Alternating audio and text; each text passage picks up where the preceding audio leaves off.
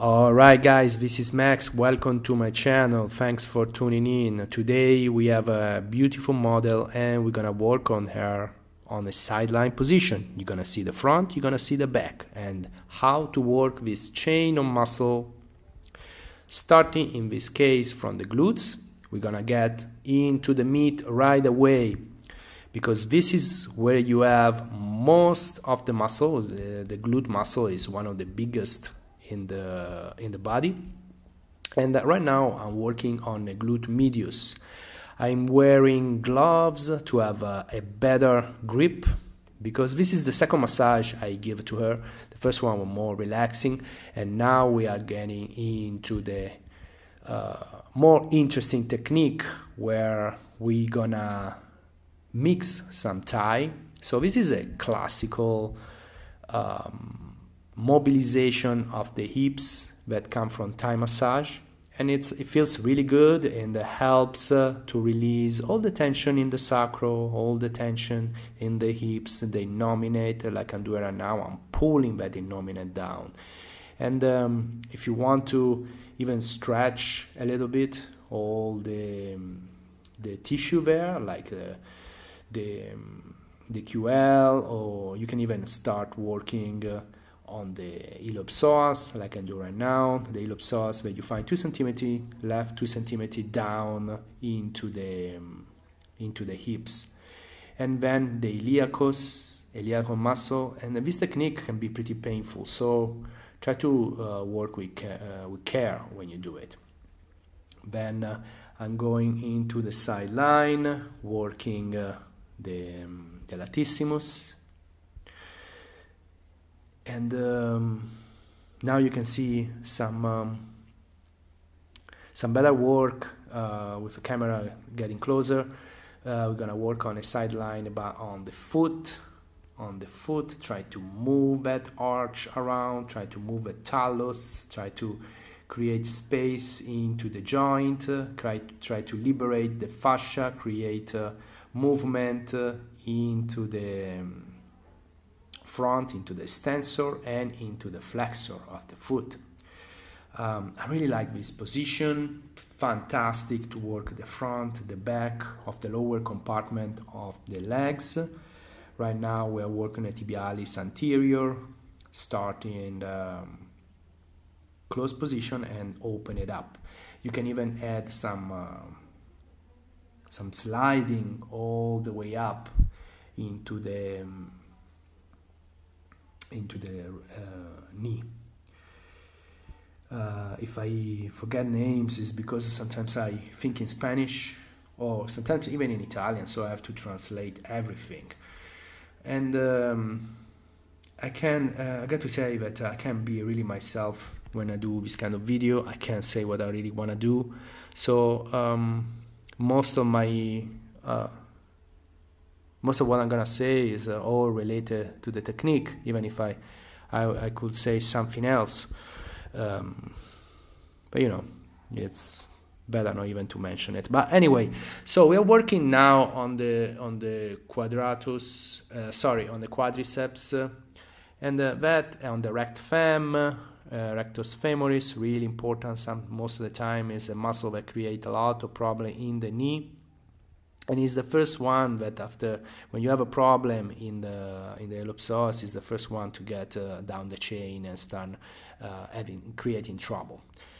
And then again, some mobilization of the hips, and trying to create a lot of movement and into the hips.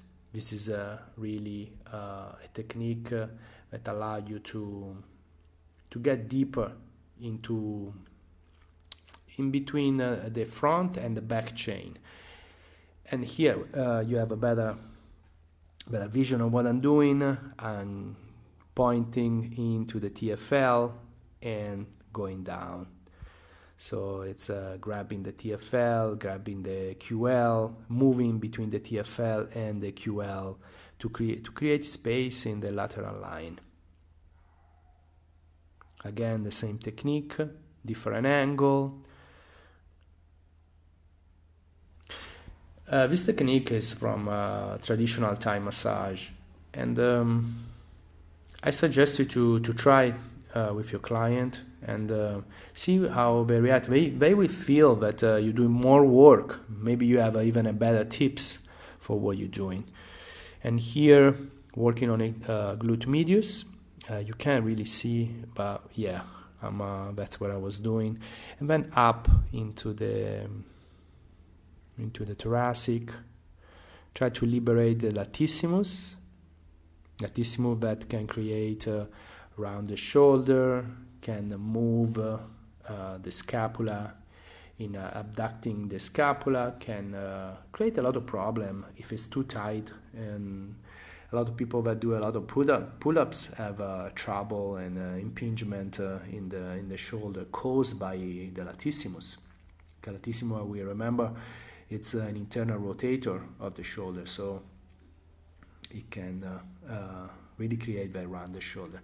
And now we are putting the client in a stretch position so we can work on the QL. Here I try to look for the psoas, but the camera changed and I'm working on the adductor. Adductor work, inner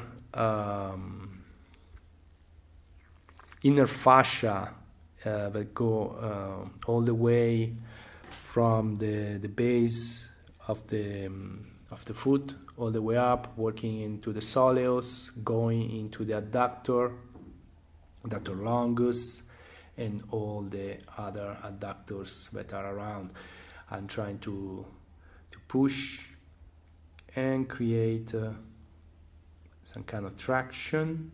So what I'm doing is like using the leverage of the leg to create some movement. It's like when the same work you do in the pin and stretch you do on the hamstring, you can do it in the adductor.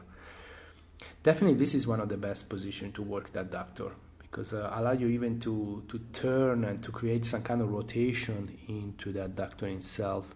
And you can really point out the different adductor magnus, adductor brevis. You can go into the pectineus.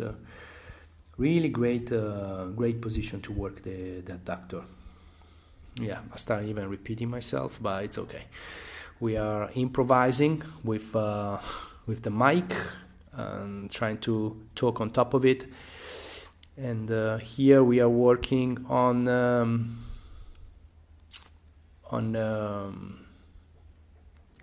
the extensor of the neck, but precisely we are working on the trapezius and into the levator scapula. Levator scapula, that is causing of a lot of headaches, a lot of sometimes torticollis, sometimes is creating tension headaches. Here we go with some work on the shoulder in a different position. We are moving it.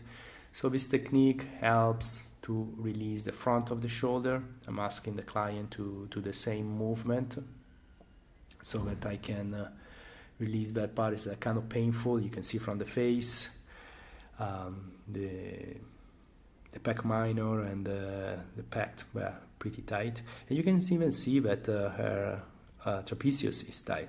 Now we're going into the trapezius medius and into the rhomboid.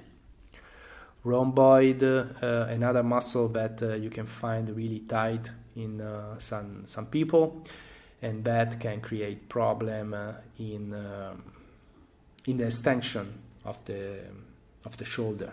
So if you have a difficulty in extend your shoulder, it can be even a tight rhomboid. Here we are working again into the sideline position, working on the extensor of the spine.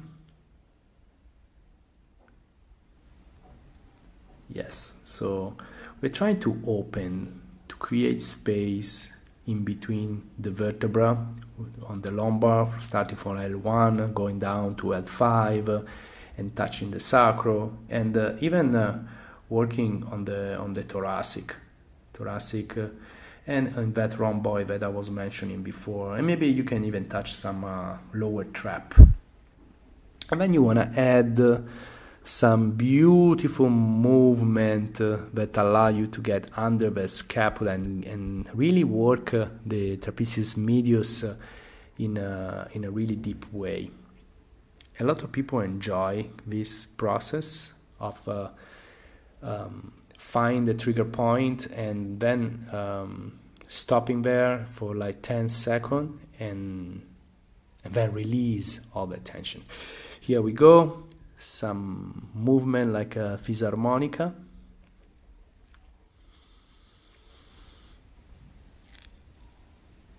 Yeah, I was asking the client to hold on my forearm so I could work on the shoulder.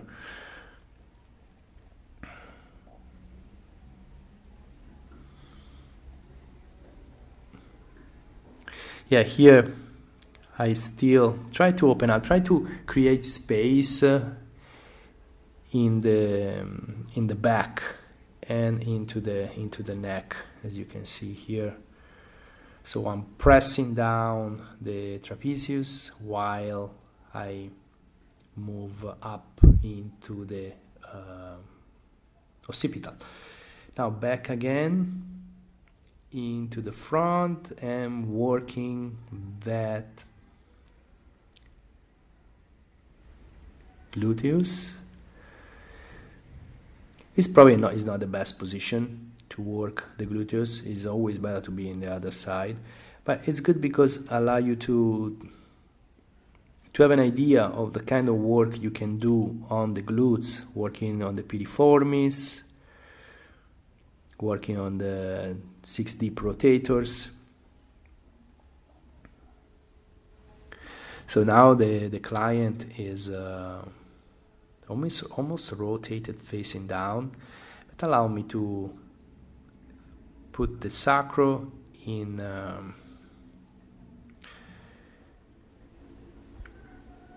this position that allow me to work like with a tight technique.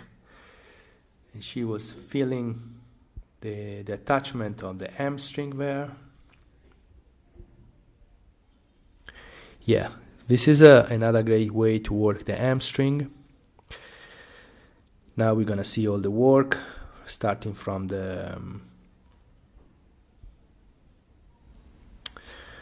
gastrocnemius all the way up into the hamstring. As I said, this is a really vigorous massage, and that's why it's a sport massage. It's pretty vigorous. Try to move all that liquid into the body, so that the liver and the blood can pump it out. And here's some work on hamstring. So what you're doing is like pin and stretch, but in this position you can even use the hips. You're not just using the knee to pin the hamstring, but you're using the flexion of the hips, so you have even more stretch, let's call it that way, into the muscle. Really great if you have something stubborn, if you have a tissue that has been hurt or has been, some scar tissue. That work can be really powerful and liberate. If you have athletes that runners, 100 meters, 400 meters, most of the time they pull the hamstring and have that tight in there. That kind of technique, it's perfect to release the pain they can have and the tightness. Now we're gonna work on a sideline, and here's some work on the attachment of the QL. Really painful. Yeah, she was suffering, but that was really tight. And here's some work into the extensor all the way up. Well, I think you guys understand the kind of work I'm doing. It's a mix of deep tissue massage, sport. I try to get the best technique, guys. and show you how to do a beautiful model. I hope you enjoy my channel. If you enjoy, please put a like or subscribe to my Patreon, and let me know that you like what I'm doing. Here's some work into the occiput. So you grab the occiput and the muscle there, the 4 little muscle there, and you start creating some flexion. And then you can go down into the trap, into the trap medius, all the way into the, depends on what level you're working. You can go into the splenius. This feels really good when you grab your client in this way. It's probably one of the strongest techniques you can do into the occiput and into the trap, because you have the gravity that is pushing down, it's pulling down the skull. In the same time, you're like pressing the shoulder away.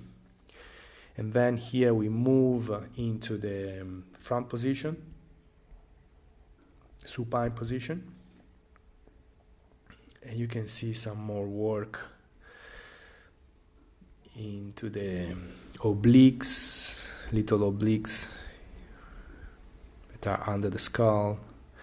Some work of the parietal muscle, temporal muscle, sorry.